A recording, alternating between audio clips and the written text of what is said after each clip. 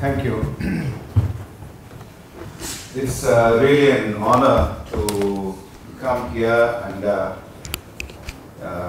I'm really thankful to BIKN and its leaders and various members of BIKN for this great opportunity that you have given us, given me and my union and the members to come and share the good news that basic income is a good idea.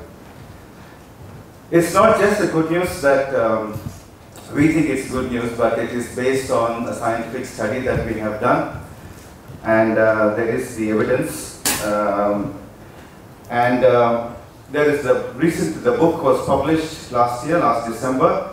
It's available, and all the statistics and correlations and statistical analysis, everything is in the public domain, is available.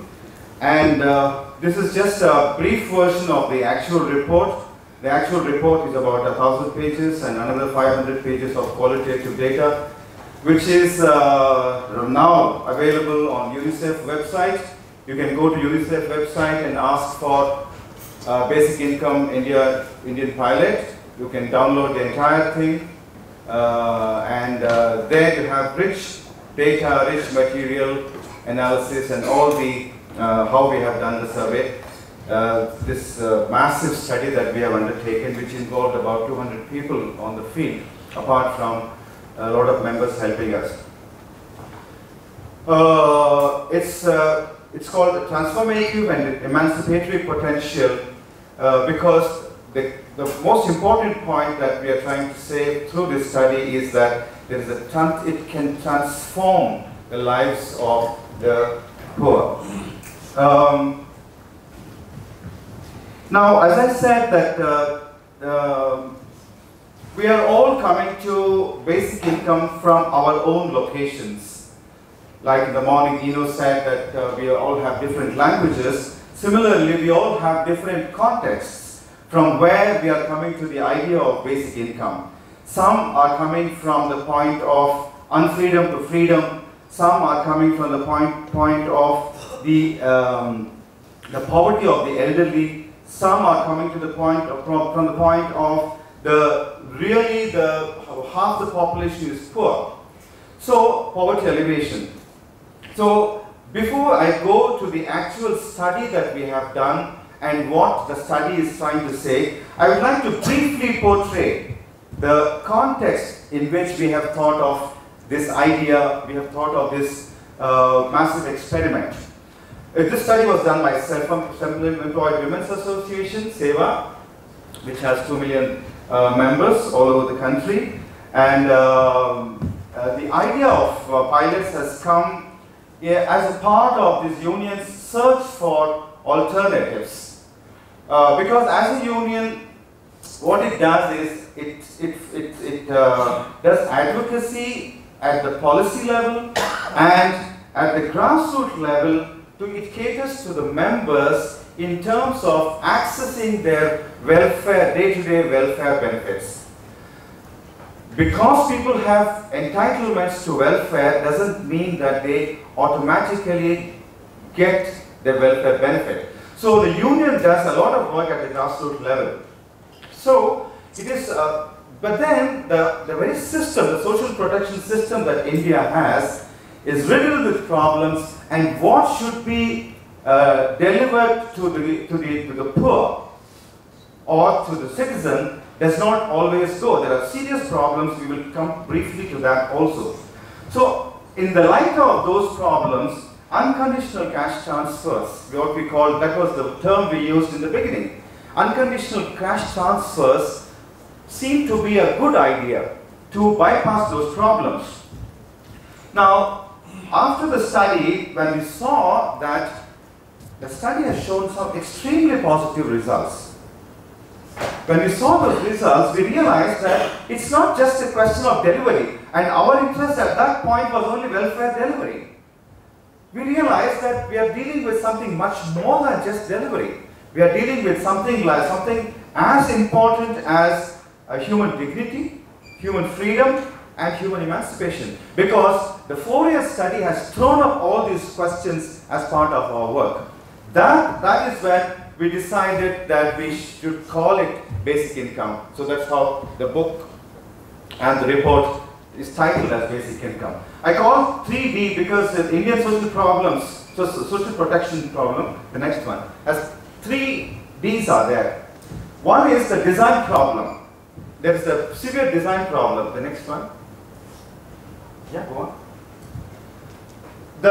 The system was designed to do commodity transfer. What yesterday we were talking about, that basic income, a Chinese professor was saying basic income in kind. And then it is full of conditionalities that you have to fulfill X, Y, Z and a long list of conditions before you can say that you are entitled to this. And it is demand-driven schemes. Most of the schemes assume that the person who is entitled will have the power, will have the capacity to come and make the demand and then take it from you. Most of the people you are targeting, they don't have that kind of power.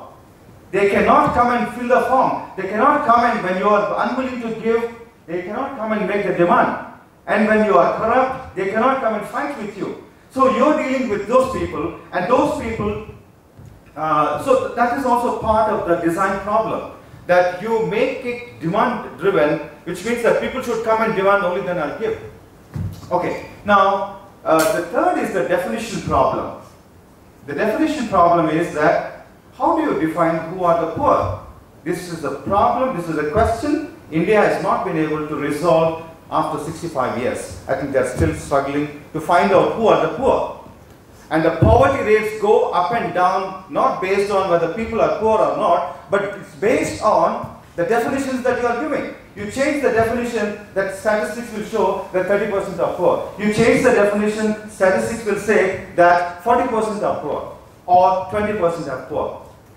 So that is the kind of thing. So I'll quickly try to explain that $50 a day is a kind of a threshold. In 2014, government tried to say that anybody who earns $50 a day in the rural areas is considered to be poor, by which already 300 million people are poor, which means one-third, almost one-third, one-fourth of the population. Then this causes, the whole point of definition causes inclusion and exclusion errors, which means when you get into that game, you include those who do not deserve and you exclude those who actually deserve to be inside. So these are very serious problems of inclusion and exclusion.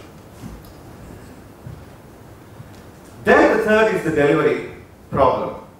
Yeah. That is how to give what you want to give.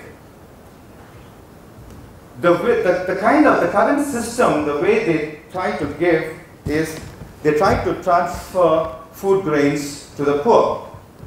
The very fact that the food grains are procured somewhere and then transported from hundreds of miles to the final destination, and then the fact that they are stocked for such a long time and nobody cares for the quality, in any case it is going to the poor, doesn't matter, they can eat any rotten stuff because they are so poor. It doesn't matter. So quality really doesn't matter when it comes to the poor. It is there in the very bureaucratic mentality. So there is a huge erosion of quality. And then there is corruption. Corruption in the sense, the fellow who is agent, who has to deliver, is the one who doesn't deliver 100%. He tries to make his own small portion in that. Now, this is an official statistic. I can give you a citation for this, that India spends 3 rupee 25 paisa to deliver 1 rupee welfare. Which means if you want to give 1 rupee to the poor, you have to allocate 4 rupee 25 paisa. And that 1 rupee, because of corruption, doesn't reach the poor. What reaches is 25 paisa.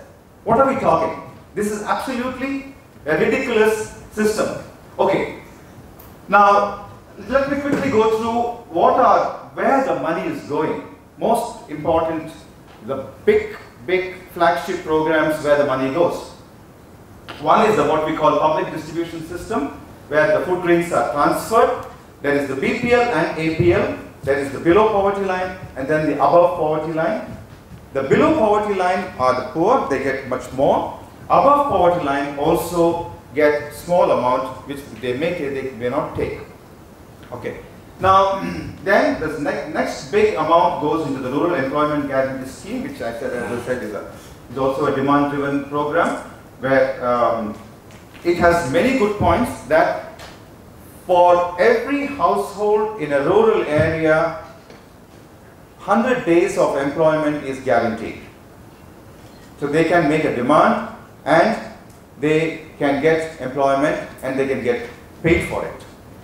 That also has its own kind of problems. Then the midday meals program, and then this is the free meals which we were discussing yesterday for school children, and then the pensions and the scholarships and subsidies. These are all direct cash transfers. This is broadly the subject. The most important thing is that all are conditional. They are all conditional, and that is where, when the moment you bring conditionalities, then you bring bureaucracy into place to determine who is eligible and who is not eligible, whether you are fulfilling the conditions or not fulfilling the conditions. If you are having a mobile phone,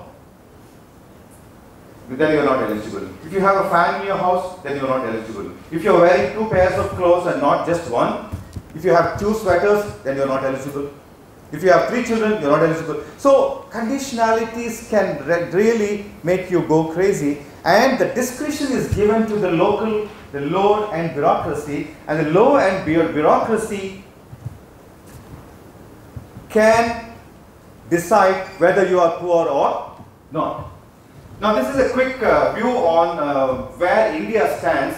This is what India spends. India spends barely 1.7% of their GDP for social protection. To that, if you compare, South Korea fares much better, and China also fares much better.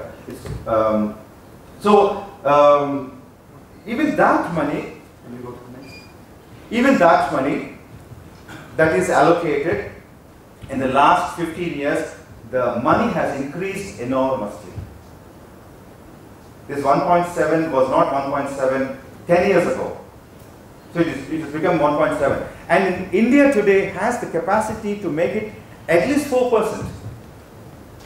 Then in which case, there is a huge amount of money for welfare, but the whole question is that how do you do that?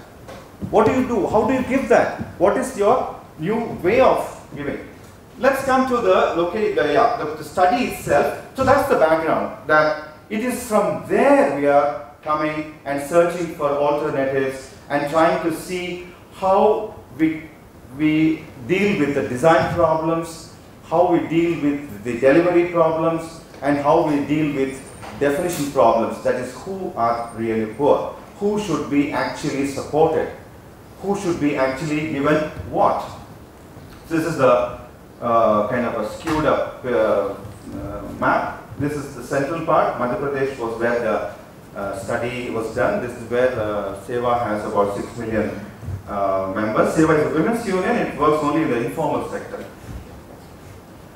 The main features of the study are it's unconditional, it's a monthly transfer, it's an individual, it's given to the individual, each person is entitled to this, and it was given through a bank.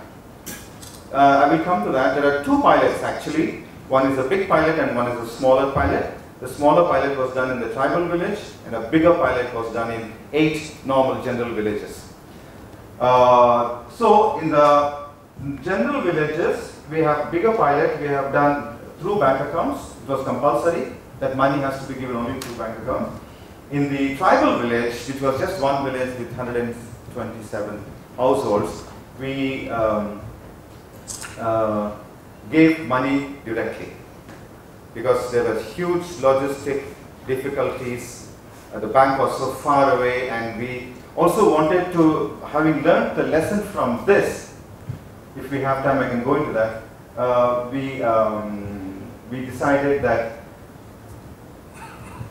basic income actually should go into the hands of the people, so that we go and study the effect of that money.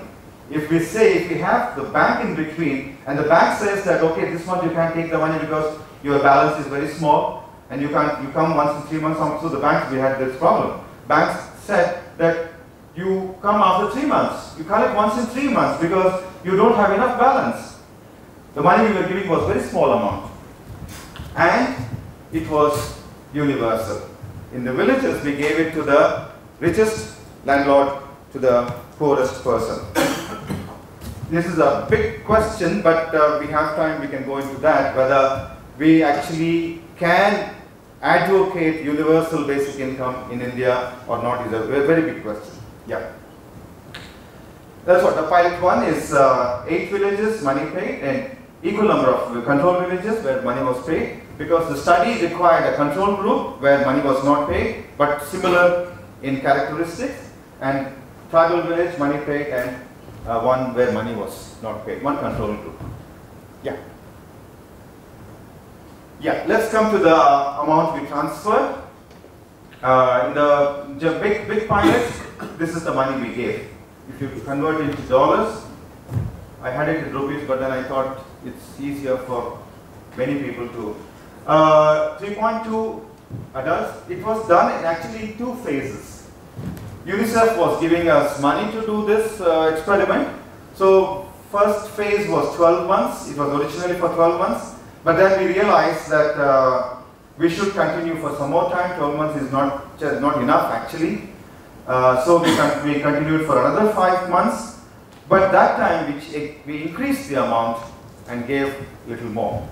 And in the tribal pilot, we gave the same amount throughout the 12 months.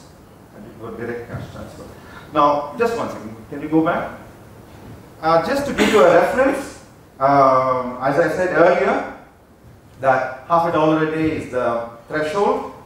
So, per month, less than $50 per month is the threshold set by the government, that poverty. So, our only concern was that it should not be too small, so that then it becomes insignificant. It should not be too big, then it can do other things. So somewhere we struck a balance.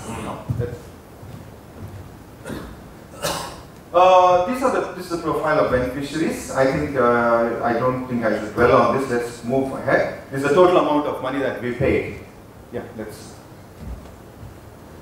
Yeah, the study, the research study, we started with a baseline, and there was a midline. In the midpoint, slightly about after 8 months, we did one study, a survey, and an end line after the survey. In fact, after the end line also, we did a post end line, because we also wanted to capture people's perceptions after the project was over. It's a modified random control trial methodology. RCT methodology is a well-known methodology. I don't have to go into that. I think for that, it's all. I will not go into the methodology that we adopted in detail at all, because it's available in the public domain. And then we also had 100 case studies where we tracked families, 100 case studies, tracked the families, what was happening in these families from start to the finish. And even after 1 more year, also we continued to find out what actually were the changes happening inside the household in terms of their thinking, their perception. Okay. Now let us come to the main findings. Now all this case material, which is about 500-600 pages material, is available on the net. If you go to UNICEF website and ask for this report, that report has 2 annexures. One is the massive questionnaires that we have used, and one is the case studies done. So there you have the intimate stories about what people were doing, what people were feeling about this and all that. Now let us run through some of these quick themes and statistics. See, one of the most important things that we were dealing with, we were concerned, is about the food and nutrition. Now, one important thing we asked was whether the food sufficiency in the baseline at the time before we started the cash transfer, we started the basic income. At the baseline, if you see, this person, the 52% said that they had sufficient, and 44 said that they had insufficient food. And if you see by the midline, this IES is midline, interim evaluation, you can see the increase of perception of food sufficiency. What they felt that, okay, I feel I have better food now. And you can see the gradual increase. Next, shall we go to the next one? This is the yeah. Can you go back?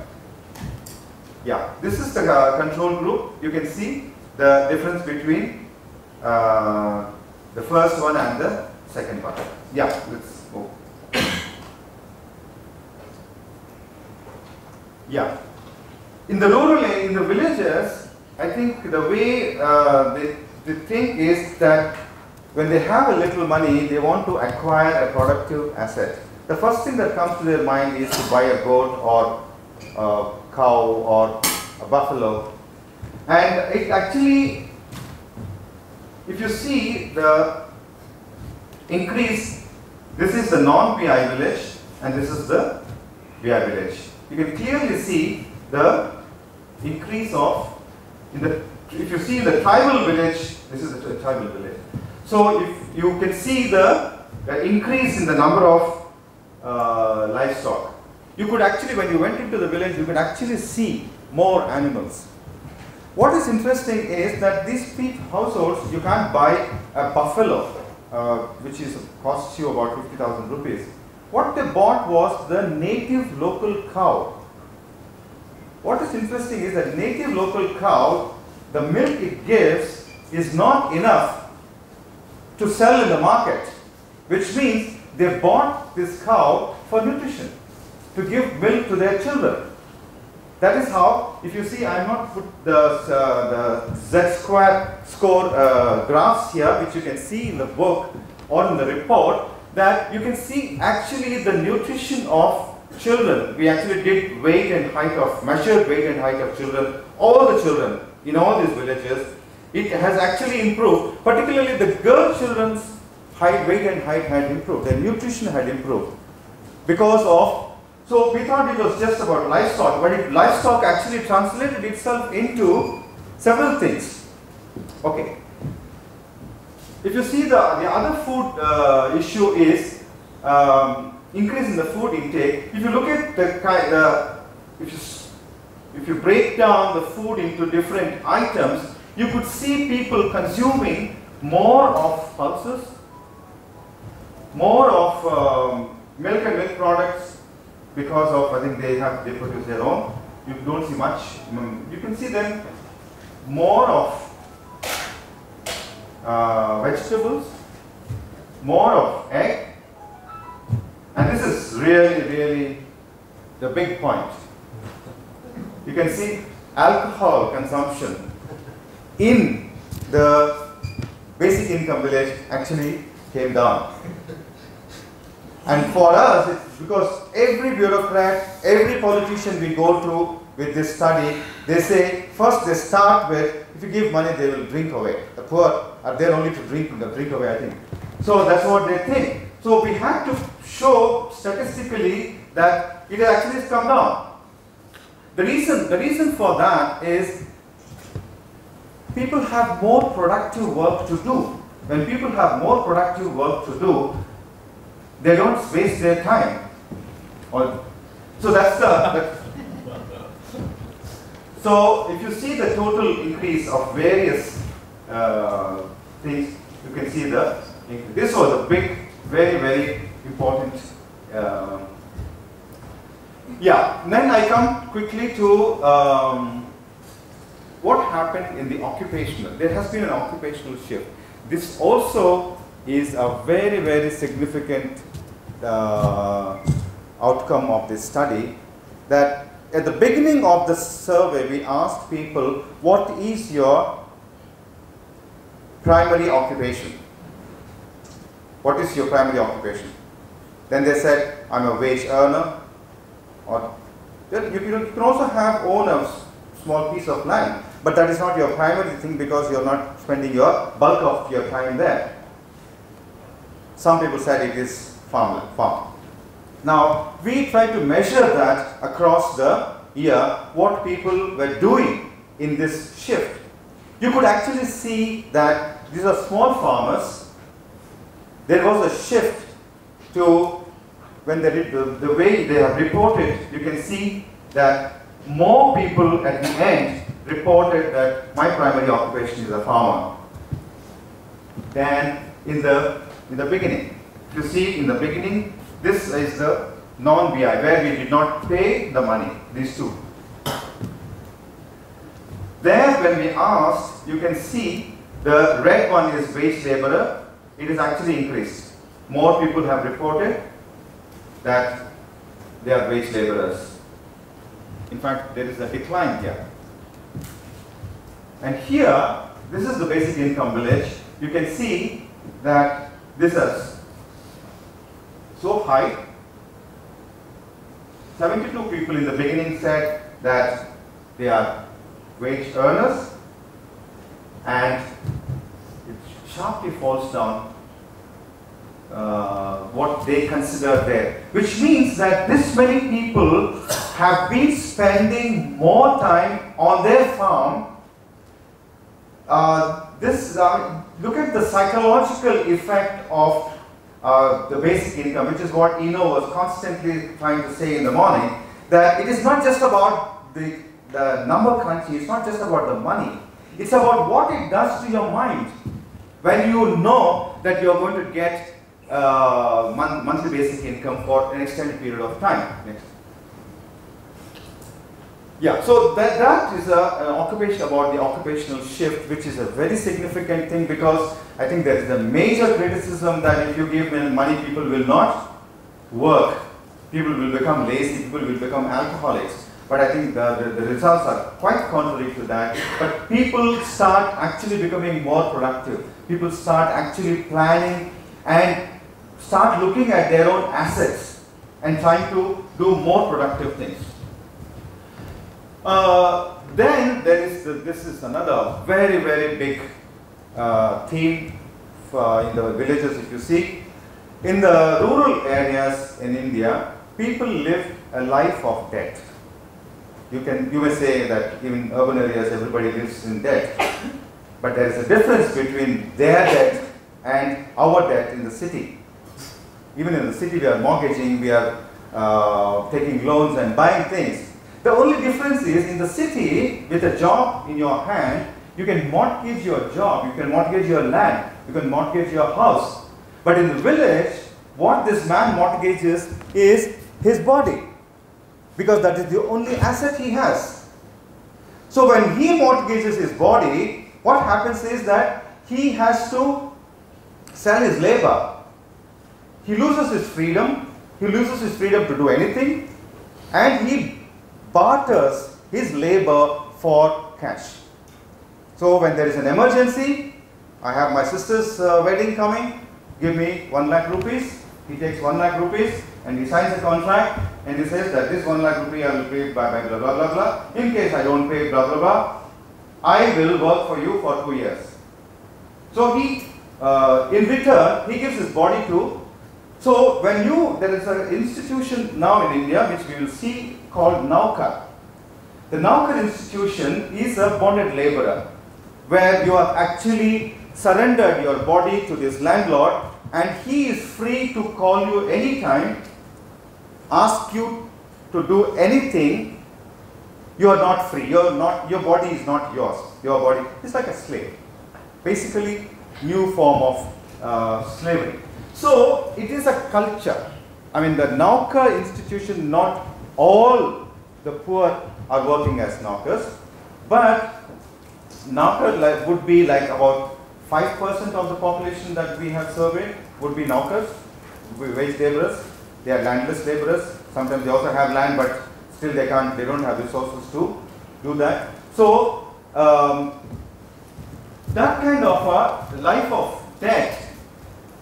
So the question for us was, what does basic income do to this such a huge phenomenon, such a deep-rooted phenomenon, such a serious matter of debt? Then there are two questions always come. One is that the amount we have given is not so much that they can pay off their debt, or they can buy themselves out of the debt. It's not that much. You saw the amount of money we gave. But then it has done psychologically something to them that you can see the way they have perceived that. Here you can see how the debt has increased from baseline to endline in the control village. And here the persons reporting that my debt has increased is not so high compared to the control village. The persons who said my debt has reduced is much more than, that's the perception. Shall we come to the next one? Yeah, this is very, very critical. This is what I said, psychologically what it does. What it has done, what is the whole idea of getting a basic income has done to these villagers was they have shifted from the harsher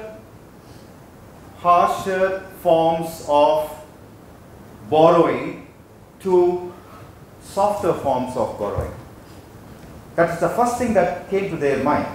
Okay, I have something coming to my kitty, so let me move. So what you see here is a very, very interesting phenomenon. We didn't expect this at all. That they have shifted. See, you can see the dependence on money lenders. This is what we asked. The dependence on money lenders is considerably reduced, and it has shifted to friends and neighbors and family and relatives. Which means instead of taking a loan from the money lender, you go and take a loan from your neighbor and say, give me this small loan, I'll repay you next month because I'm getting my basic income. Or I will give 3 months basic income to you, can you please lend me some money? So your credit worthiness in the community increases. As a result, you move away from the harsher employment. Next. Yeah, this is a picture of a Nauka. This man is a very interesting story. When you say he has worked as a Nauka for 35 years, he was under the landlord for 35 years. Now,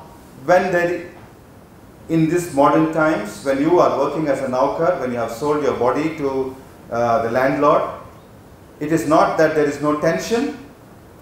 You are constantly thinking, when should I get out of this? How can I get out of this? Is there a way in which I can get out of this? Now, I'm looking at the first opportunity that I can have to get out of this bondage. So, once the basic income started coming, he quit the job after 6 months. And then he said, I will take a water contract. Many laborers, they do a water contract because in the time of after the sowing the seed, you have to keep watering. So I take a contract from the landlord, your 10 acres of land I will water whenever it is required. Usually in the rural areas they get power only in the night, so in the night he has to go and water that. So taking that contract is much more honorable because you are your master than being under the landlord. So incrementally you try to loosen the constraints that are binding you. Let's move. I think, okay, this is also about savings, how it has increased. I think this further. Shall we go? Then health is a very important, we can see the regularity of medicine. It's more than actually being able to pay high costs in the hospital. It's about chronic patients who don't take medicine because they don't have money. So when you get this kind of thing, then you say, okay, let me address first this one and let me at least take my diabetic or my hypertension medicine more regularly so that I can be healthy, so that I can go to work properly and so on and so forth. So this regularity of medicine is a very important outcome. And the first point of contact, I mean the point is that usually people don't go to the doctor unless they become serious. They want to wait, because if they go to the doctor, they know that they have to pay, they don't have the money, then they have to borrow, all that. So mostly they do home remedy or ask the local chemist or medical shop and all that. But you can see that there has been a shift of more people going to the doctor and taking what in the technical they call the more rational response to their illness. This is another very, very important and significant.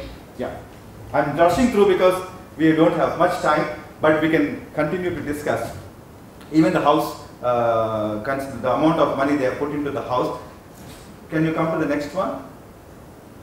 Yeah, her story is a fascinating story, Draupadi. The story of Draupadi is, her husband is a bonded laborer. Now, they wanted to have a house in the village. They are living outside the village, far away, which was not safe, especially when he goes to work. She has to live with she has 5 children. Now, they decided to build a house, and they calculated that they required about 15,000 rupees to build the house. They had a piece of land in the village next to the pond. Now, what she did was, why I'm saying she, because most of the time husband is absent. What she did was, she pooled the money that she had, she put the money together and saved about 3,000 rupees, and then called her relatives.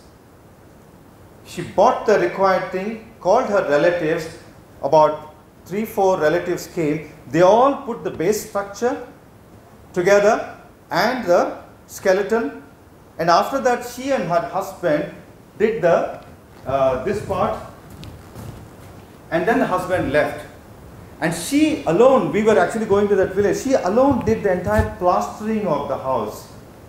Inside and outside the plastering. So then they moved to the new house. And she was so happy and so proud of this new house, which she said she cost her 15,000 rupees. And monthly she was getting, because she had 5 children, and husband and she, 7 people, 2,100 rupees. She was getting monthly. So what happened when they pooled the money is again a big story. We don't have time to go into it, but it's a fascinating story.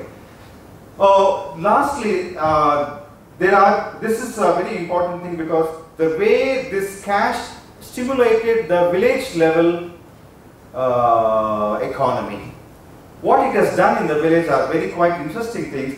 One important thing is, I think I will take a little more time.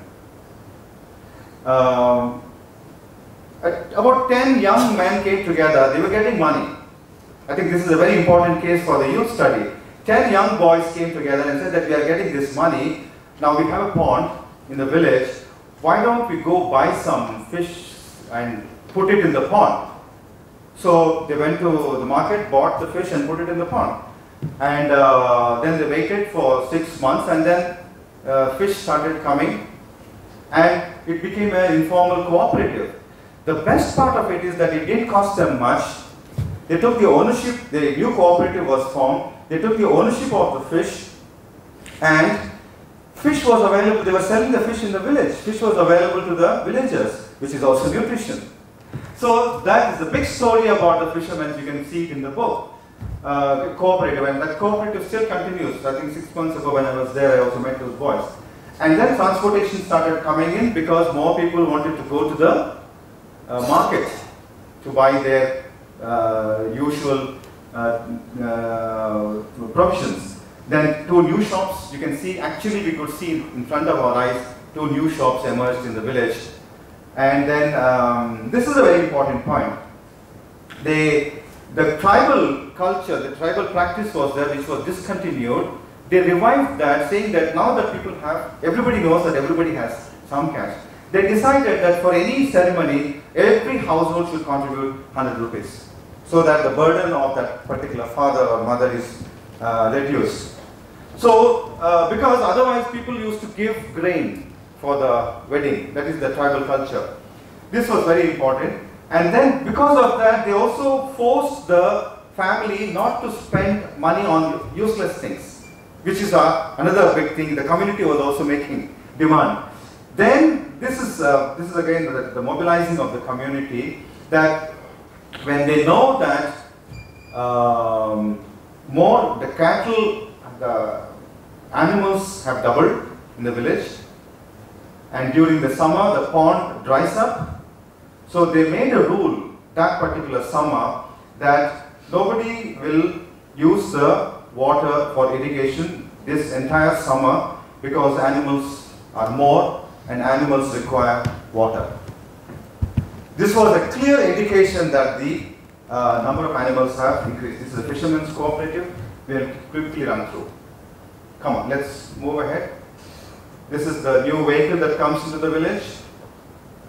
This is the new shop. Yeah, this is the last portion. Just about 5 minutes, we'll close. What does all this mean? Tell us about basic income. Okay. It's a big scientific study, but what is it, that final juice that we are interested in? Yeah, next. It gives economic citizenship to the unpaid, underpaid, and invisible labor. The care work that happens in the house, the work that old people do, the work that children do, all that goes as if it is the most normal thing that gets unpaid. So they all of them become citizens, and they are entitled to a basic income. It gives them a psychological thing. Yeah, individual payments make a big difference, because even a small child says, yes, that is my money. It is with my money this house was built. It is with my money that you went and bought the grain today. Mama, where is my money? Give me my money, I want to buy some coffee. So, you know, that kind of conversations you could see in the village. Yeah. Monthly payment is the real cutting edge, because it provides, we were spending most of our time in the villages, it provides a future orientation to people. I will not go to the extent of saying it gives them a future, but poor, they think from day to day, one day to another. Today I have something to eat, tomorrow let's see, will I get a job, will I get work or not. But when you give a monthly basic income, when you know for the next 2 years, I am going to get every month this amount of money, I start planning, I start calculating, I start saying that, okay, 3-4 months money, I will put it into this. So this is the thing that even though the money was small, this is what so monthly is very important. Next. The liquidity factor. See, because there is liquidity, because you don't have liquidity, normally you go and borrow. Most of the farmers, most of the small farmers, they don't have liquidity. They don't run around with cash in their pockets or in the banks. They don't have. A doctor in a group of women's, a group of villages, gives credit to the patients. So I can go to a doctor near the village and say that he has a book, he writes down, and he takes his money from you only when your harvest comes. So they don't have liquidity. But when you infuse, that is the cause, not having liquidity is also the cause of their indebtedness, their heavy indebtedness. So the cost of borrowing seeds and fertilizers for a farmer, date and dugna are the practices there. Date is that you pay 1.5. I take 1 bag of seed from the landlord, I repay 1.5. There is another system of dugna which is double. I pay 10 bags, I take 10 bags of seed, I repay 20 bags. So it is that kind of thing. So when you don't borrow, though you have control over your agricultural cycle, you can get out of the debt trap and gain freedom to sell in the market. Because there is also a bond that you sign with the landlord that I am borrowing this grain from you, I will sell my produce to you. Can you just go back? What is that? Yeah, and landlords thrive on this bondage. So that's what I mean. The summary is that the emancipatory value of the basic income is much greater than the monetary value.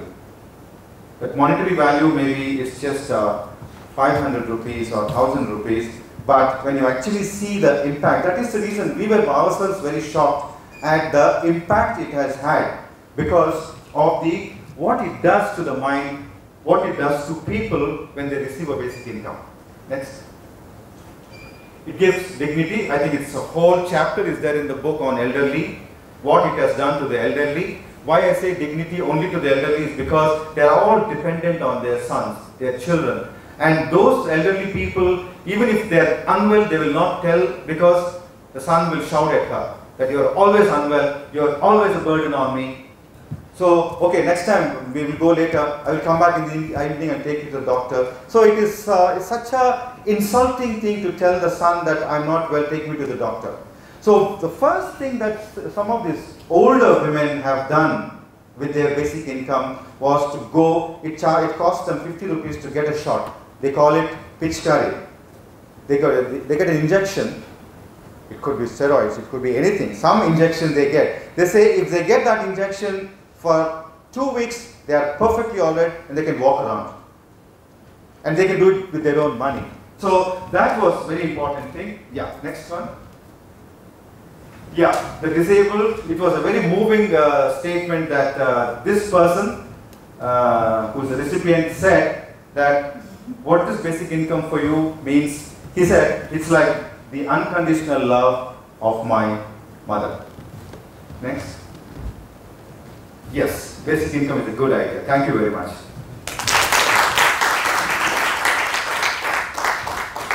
대단히 감사합니다. 대단히 감동적인 그러한 프레젠테이션이었다고 생각합니다. 이제 그 질의응답 시간을 갖겠는데요. 주최 측에게 한번 물어보겠습니다. Okay, my question is this system of bonded labor is essentially slavery. Is there any movement to make that illegal and get rid of indentured servitude or whatever you call it? Yeah, but it is illegal. Actually, it is illegal. But these are all informal contracts. They are hardly written contracts. Actually, the bonded labor is banned by the Indian government. But it's not enforceable.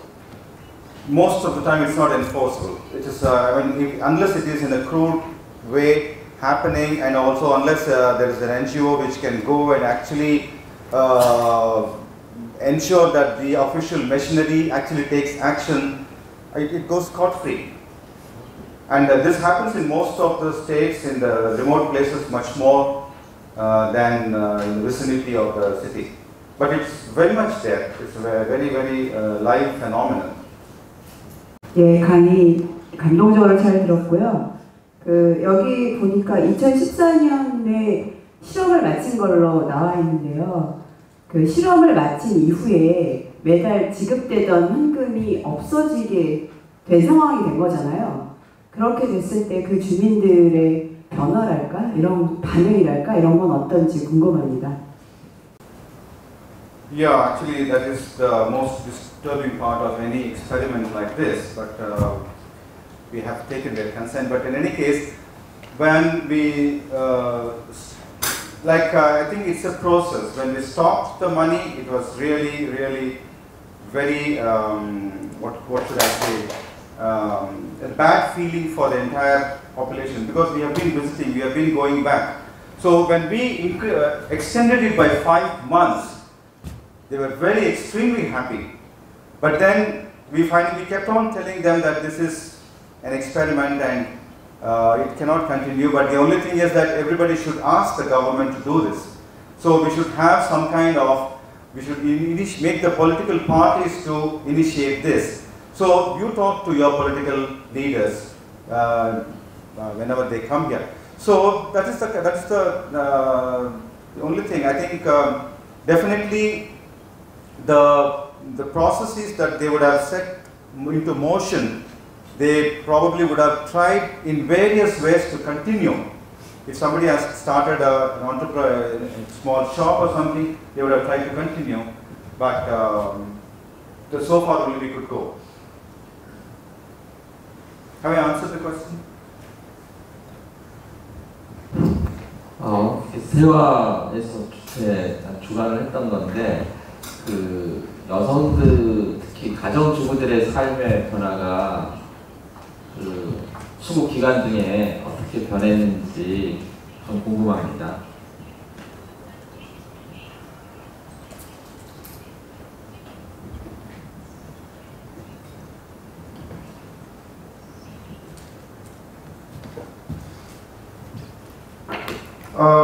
As far as SEVA is concerned, I think the whole process of doing this experiment actually affected SEVA also in terms of what kind of work it should take up in future, or its own strategic thinking was affected by it, because basic income has become really an important thing on the agenda of the union, that how to take this forward in the country at every given opportunity. And also the programs and the projects, because the members also start now demanding different kinds of things. Earlier the unionization was restricted to accessing welfare schemes and also trying to bring about changes in the policy. But then now I think the members are also asking for interventions in their day-to-day livelihoods that we have been so active in this project. So that is a demand I think union is also not able to cope with, that so many members trying to ask that why don't you do something similar, because it has done such good things in those villages. So that is in the process. But then one important development was the new government, which is not favorable to SEVA, actually has not allowed SEVA to really take this forward. But I think with time we are hoping that we will really take this idea forward. 예, 아이들 그 학교 다니거나 이런 교육에 받게 되는 변화가 있었으면 좀 알려주십시오.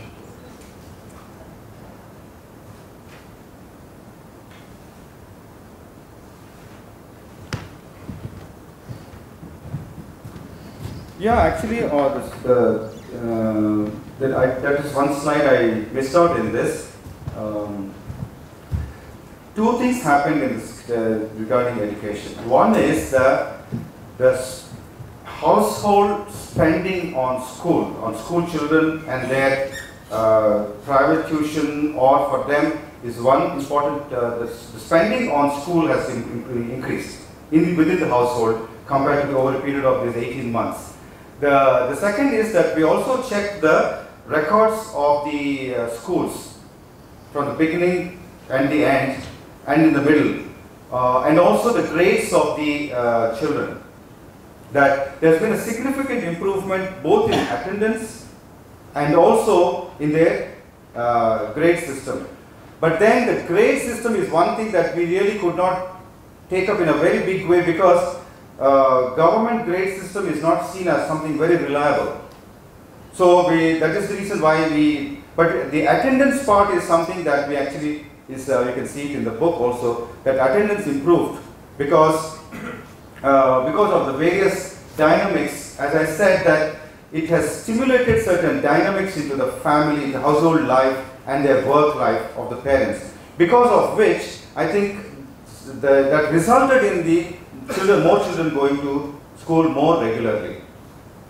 I think that is something that the case studies also have brought out. 시험을 하는 과정에서 그 경제적인 여러 조건들이 변화한 것에 대해서는 잘 보았고요. 아마도 이제 그러한 경제적인 조건이 변화하면 정치 의식이라든가 뭐 사회 의식, 이제 그러니까 민주주의적 어떤 그런 시각에서 의식이 변화했거나 실제로 그런 어떤 뭐 여러 변화 뭐 행동의 변화들이 있었을 것도 같은데요. 그런 점에서 좀 알고 싶습니다.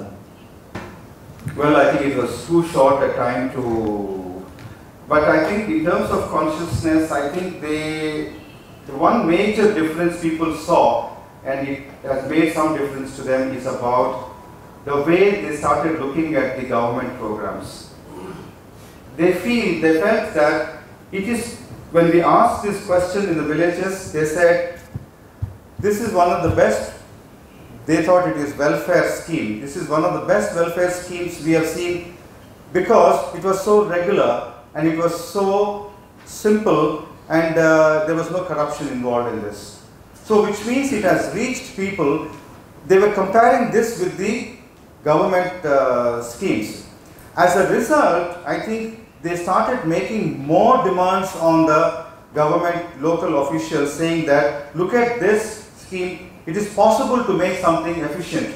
It is possible to deliver something without corruption. So why can't you do the same with your public distribution system? That is one kind of consciousness that we could actually see, that people, the second thing as Seva we could see in these villages, people are now much more willing to come out to go for a political action or to go to the district collector to demand something. They feel that it is something is possible. The sense of possibility. Otherwise, if you see, there is a whole sense of impossibility. When a group of people start feeling that nothing is possible in this place, nobody listens to me. If I lose my poverty card, there's no way I can replace that card because nobody listens to me. So in terms of consciousness, I would, for such a short project, I would say that is one thing. And the other I would say is within the family, intra-family dynamics. Within the family, the discussions about the household expenditure, where the money is going, where it is coming from, I think there is much more discussion than in the past. Because women had, some of the women who were earlier not earning wage income, when they started earning the wage income, this whole process of 1.5 years of these discussions, that my money I am giving. Now where is this money going to go? What are you going to do? Now Papa, you have your money, you don't need your money. So there was one family where 4 girls were there, the 4 older girls. They were all getting their money, but then they said, Papa, you give your money also to us because you anyway waste your money smoking a cigarette or going out and drinking with your friends. So you give the money. So they took their papa's money and also their father's brother's money, and then they pulled the money together and they bought a sewing machine for themselves. So which means that it has generated a discussion within the family. Otherwise, normally it's the father or whoever earns decides where to spend the money, what to do with the money. Now this kind of a democratic space about economic citizenship, what we were calling, is a very significant thing in terms of consciousness. 세화가 어떤 조직인지 한번 설명해 주셨으면 좋겠습니다. Women's Union이라고 했는데 어떤 그 지역에서 정치적인 무슨 활동을 했는지, 그 구성원들이 셀프-임플로이드라고 했는데 어떤 구성원들인지 한번 자세하게 설명해 주시기 바랍니다. Yeah, Seva is a trade union. It's a registered trade union of women who are working in the informal sector. See, we have this division in the country which is no longer valid now. Formal sector is one where the workers who are working in the factories, people who are working in the governments, who have regular jobs, permanent jobs, who will retire with a pension. That is the formal sector. And then the rest is all informal sector. It is ridiculous that in India, the formal sector is now reduced to about 4 or 5% of the working population, and the 95% are working in the informal sector. Now, informal sector includes agricultural workers, construction workers, street vendors, domestic workers, all kinds of workers who do not have good regular contracts, whose work is casual in nature, who do not have legal rights to protect their employment. It is these women that Seva has been working last 40 to 50 years. Now, it is now recognized as a national trade union center along with the other unions. The most important political activities is that the Seva actually is the one which is articulating the interests of these women. For example, there was a massive bill that was presented to the parliament on street vendors. Now we have a national policy on street vendors. And this construction workers bill, which is meant to give welfare to construction workers, is also something Seva was part of that. So at a policy level, quite a lot of things. And also the fact that workers in the informal sector are not considered as workers with any rights. The whole point of Seva has been to bring to the notice of governments saying that these are also workers, they also have rights, they also require welfare, they also require protection. So at various state level and also at the central federal level, that Seva has been advocating this kind of an important point on all these workers. In some parts of the country, because it has 2 million members, in some parts of the country, Seva also has some business enterprises, but bulk of its activity is the political activity in terms of policy, in terms of day-to-day addressing members' questions and issues, and making the governments start recognizing these workers. That is briefly Seva's work.